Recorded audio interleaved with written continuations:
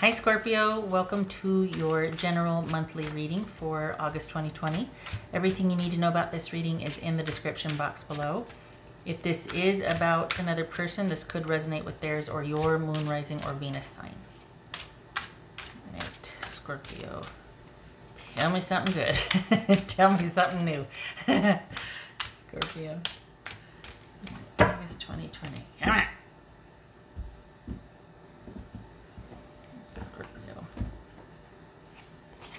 Okay, I'll take it. 4 of Cups. I take it. No more towers. 4 of Cups, 3 of Cups. Okay, looking better. 10 of Cups. Yay. Queen of Cups, even better. I read that as Cancerian. Temperance, I'll take it. Sagittarius, Queen of Pentacles. Yay. Okay, so we got friendship here. Capricorn. 7 of Cups. Look at all these cups. Even there's cups there. 1 pentacle. All right, so we're in our cups of feelings here. There you are. Come on. All right.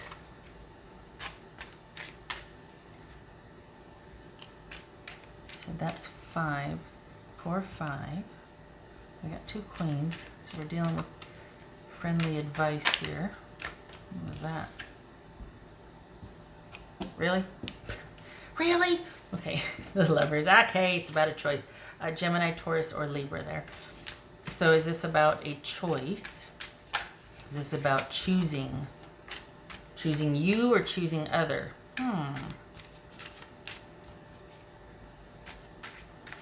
Okay, what's this 3 of Cups about for Scorpio?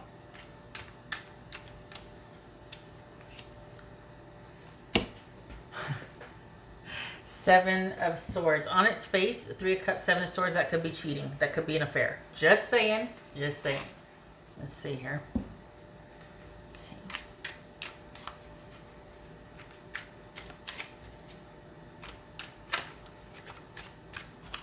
What's this 10 of Cups? The Lovers. All right. I have a feeling you're not going to like what I have to say. Not because it's familiar, but if it might be a different take on it. What's this Queen of Cups? I feel like this is saying, you know what? You need to be at one or at peace with the choice that you're making. This jump, let's see what it is. It's 6 of Swords. You're halfway in, you're halfway out. You're thinking about leaving, but you're not doing anything. So this is like halfway. You're not this way, you're not. So here's the thing. This is... for the Scorpios I'm reading for, I think this is about you needing to be at peace with the choice you've made. Because I feel like there's, on its face, this could be cheating, but there's a different agenda here with what might look like to everybody else. There's different agenda going on underneath. It could be that you're involved with a group of friends or something and you and another one are kind of doing things on the down low, but you haven't told the group of friends yet. This could also be cheating and you're just kind of like, you know what, I'm kind of over this. And this is about you needing to be happy with the choices that you have made. Specifically, can you live with the choices? Can you be happy with the choices that you're making with yourself? This isn't just saying, you know what, that's your bed, lie in it. You chose this situation, so shut it. Maybe, but also you have the power to change that if you're not happy with it. So I think this is asking you to take a look at, are you happy with what you're choosing for yourself? Are you happy with your present day commitments to things, your devotion to things, what you're investing in for your future happily ever after? Are you okay with that? This is Queen of Cups for Scorpio. Ace of Cups. Okay. Because are you happy?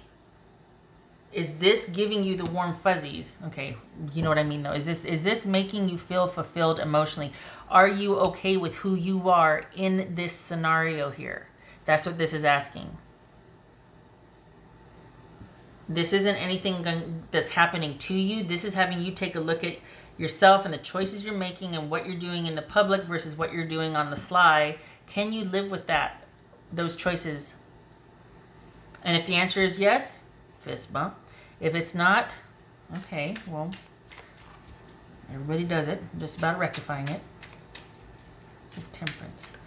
It's not about the shame of it. It's about informing you, okay, well, don't do that anymore. Or work to fix it, work to rectify it somehow. That's your turning point. What's this temperance? This temperance. Ah, bless the angels for showing up. What's this temperance about? That could be Sagittarius. But look at these queens. Okay.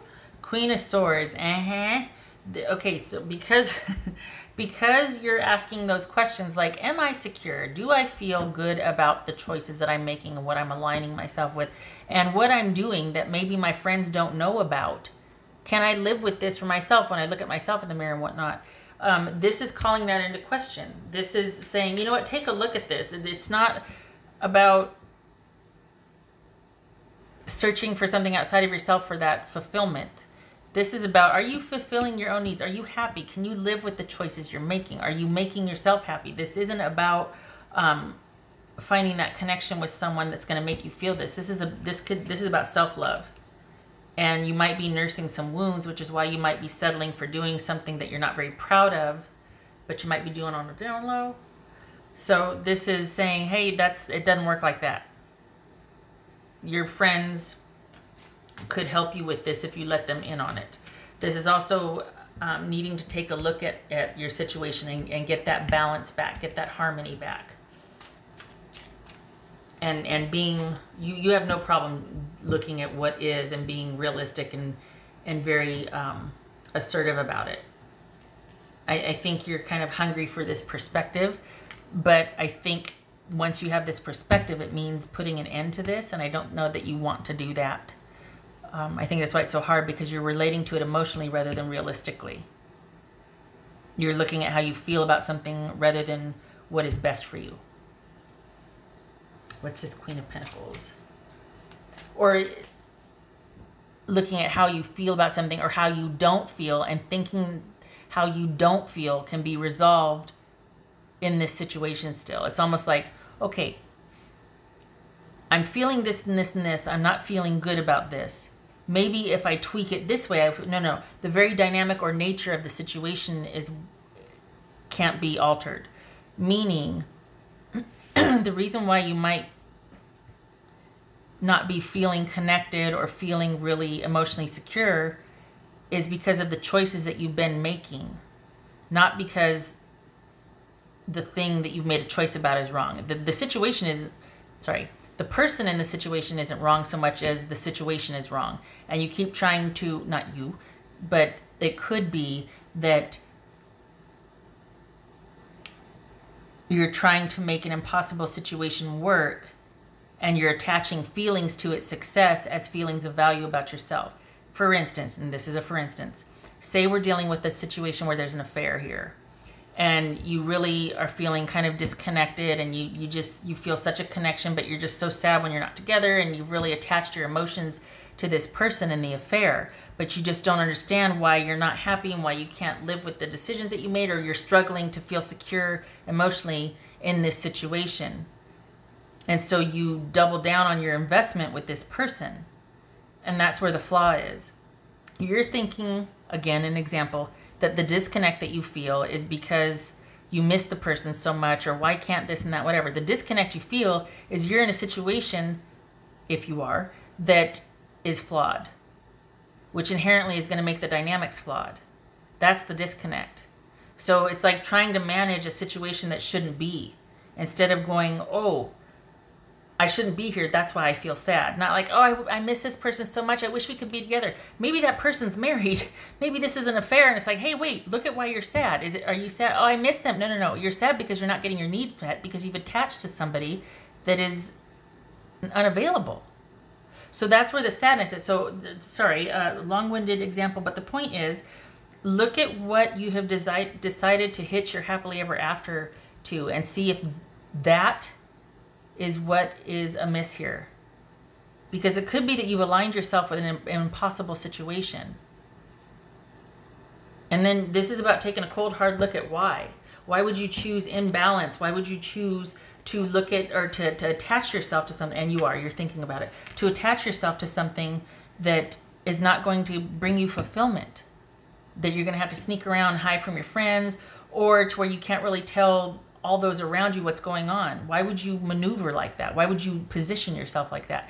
Not shaming. I'm saying ask yourself. That's what this is, taking a good hard look at what is created in order to restore balance again, to figure out a solution so that you can feel fulfilled and happy.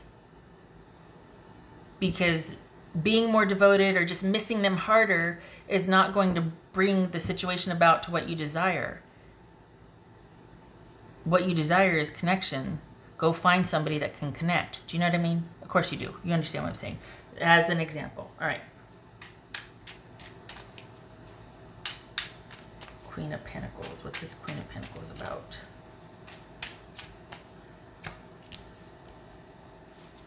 Seven of Wands. Okay. All right. Yay. Love it. Okay. Because of what I just said for 22 minutes, whatever the heck it was, that awareness comes out.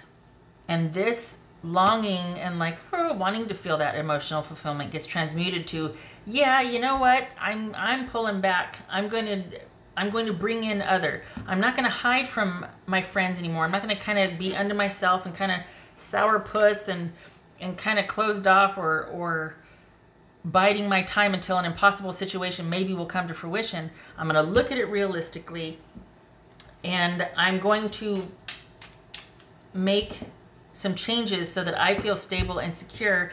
And this might even be you detaching enough from that situation to where you can make room for lots of others, specifically dating. This feels like, I'm just going to say it, that you have attached yourself to a situation where you're waiting for someone to come around and choose you, and you feel sad and you miss them, but really you miss being valued and connected to somebody. So these are designed to be general readings, and most of them have been about work or friendship, but this seems like it's about a relationship, the way it's coming through. And so your lack of feeling good about yourself or feeling emotionally connected is because you're with somebody that can't give you what you want. It's simply that you chose poorly, not that you're unlovable or that you're just have been overbearing or you haven't been available enough or you need to be more this. There's nothing you need to do here except for choose differently. Choose differently. Choose you. Choose balance. Look at the perspective honestly and go from wanting this to making this for yourself and making room for others and getting back out there. This is kind of sequestering yourself and doing things in secret. This is putting yourself back out there. This is pulling back your power and putting yourself back out there. Fist bump. Because I don't like that. I don't like that. I don't like that. I feel like it's a misconception because everybody says, oh, well, if I just this, no. If you just nothing. It's not your fault. You just chose poorly. There's nothing you need to do except for choose differently. You don't need to be more interesting or more this or that. You shouldn't be with that person anyway. They're with somebody else, if it applies. Just saying. I'm using that as an example because it's very hopefully obviously shows how that beating up on yourself can be flawed as far as, oh, I miss them so much. No, you miss being valued. Find somebody who can value you. What's this Seven of Cups? I love this. I love how this gets transmuted because this is you going, oh, no, okay, put myself back out there. That's what's missing here. Getting over the hump and realizing, you know what, I miss connection and being valued. Of course, I would like it to be with this or that or whatever, but I'm not doing myself any favors by keeping myself in lockdown mode here as much as I can. I'm saying that as much as you can, put yourself back out there. But it's like you've been kind of wrapped up in this one issue, and this is you looking at it realistically, and then choosing to do differently once you realize what you want. And wanting to get this gratification or opening up to others to get that gratification, not just hanging it on one situation or one person or one kind of impossible outcome. Do you know what I mean? That could change, that could not come to fruition, and then you're thinking it's your fault or, oh gosh, why can I not be happy? Just choose differently. Take a look at what you're doing. Take a look at your choices, you know? What's this? Yeah, take a look at your choices. What's this Seven of Cups? No lecturing. Two of Pentacles. Yay! Okay, so So once you put yourself back out there, once you choose differently, once you back up, reroute, put yourself back out there, don't beat yourself up for hanging yourself up on something that hasn't come to fruition yet. Things like that take time to work out. It happens. We all do it. It's fine. Recalibrate, put yourself back out there, take matters into your own hand, pull back your power, and then before you know it, you're going to have more choices than you know what to do with. You're going to have people coming out of the woodworks. Oh, hey, hi. So whatever you're doing that you're not feeling fulfilled out, this is about diversifying and letting other in. Not to fulfill your needs per se. You're doing that yourself. But once you have that under control and you're back in your own power, then you can move forward with that. So figuring out what your issues are and going, you know what, this isn't making me happy. I want to be loved and connected more than I want that person now. It's shifted. Instead of wanting only that person and only focusing on that, I'm example again, this is you going, I don't want the person so much as I want to feel adored and loved. So I'm going to actually see what's out there. I'm going to cast my net. I'm going to see what's out there, see if I can. And this is you, I mean, quite possibly, this is you juggling a lot of choices. This also could represent the struggle between what's in front of you, what you might have found in the place of this, what's in front of you that could be a good thing, but you're kind of waffling and going, oh, I don't know, because there's parts of this situation that I like and there's parts of that situation that I like. That's okay. That's okay. The struggle happens, but it's about staying open. It's not about staying focused on that one thing that you were hinging your desires and happiness on that's not going to give it to you. It's not. So open yourself back up to what else is out there. And please don't beat yourself up. Please know that is part of it.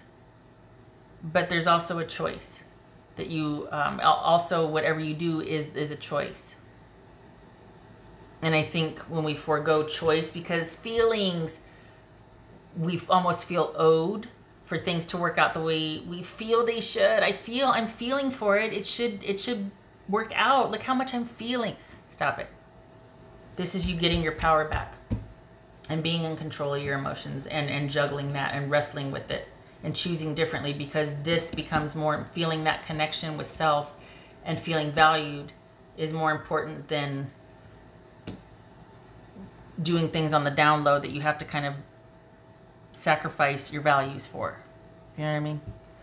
Okay. Oh, good Lord. 17 minutes. That was for Scorpio. Got all of that one. Both barrels, I'd say. That was for Scorpio.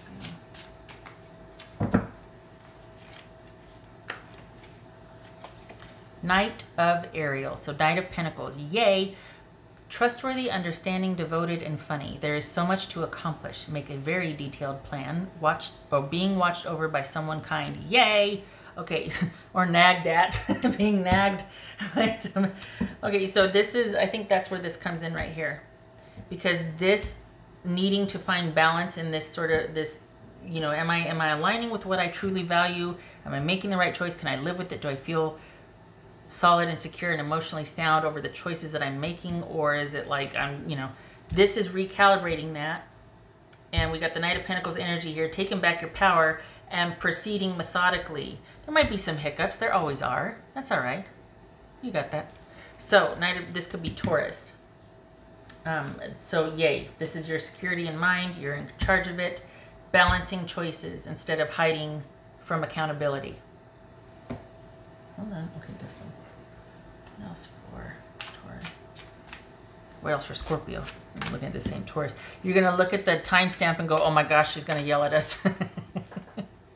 Because if it's a not intense reading, it's like, oh, 12, 13 minutes. This one's like, oh, 22 minutes. Scorpio. Enlightenment. Pursue spiritual growth. Yes, that's what this is right here. Taking a look at things and being honest about what you see.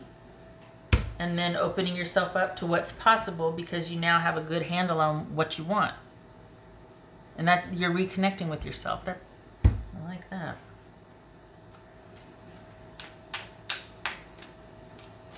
That's for Scorpio. I think this happens when we kind of attach to something and give our power over it. Or give up our power. You know what I mean?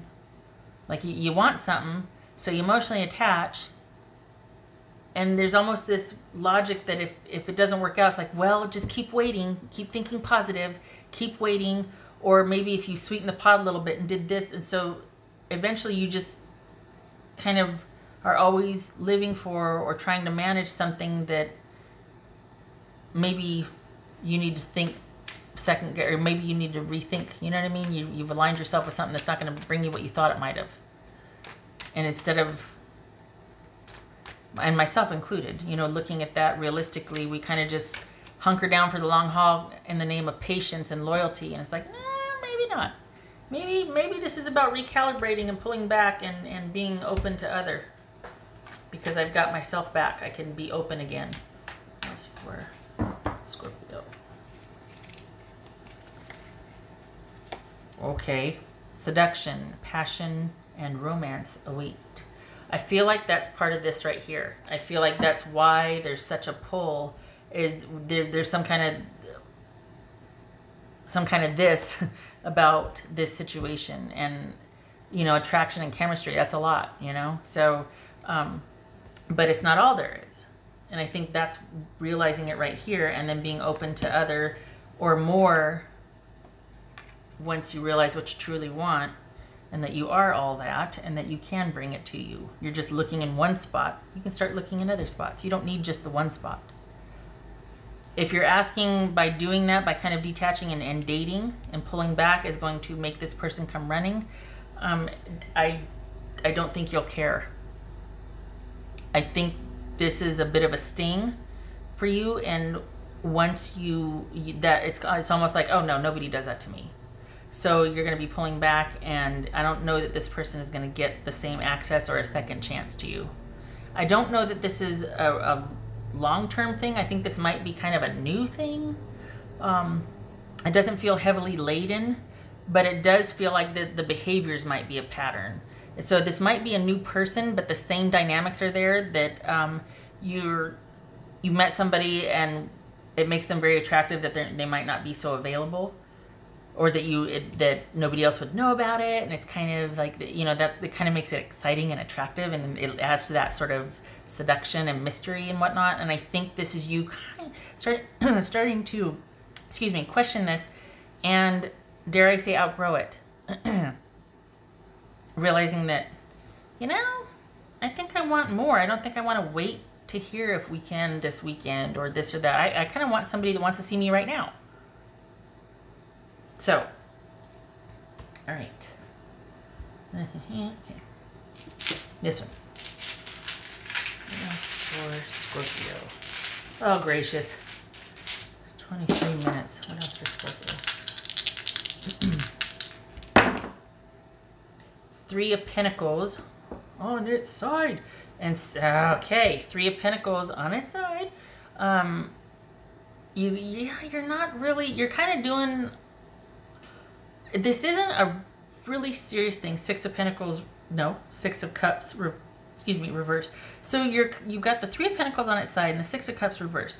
This is something that neither one of you are really putting a lot of effort into, but there's a lot of emotional attention on this issue for you, and it's not worth it. I'm just saying right now, it's not worth it. You need to cut your losses and move on. This is something that you feel like you can't let go of. That's okay. Do it anyway. It's not serving you well.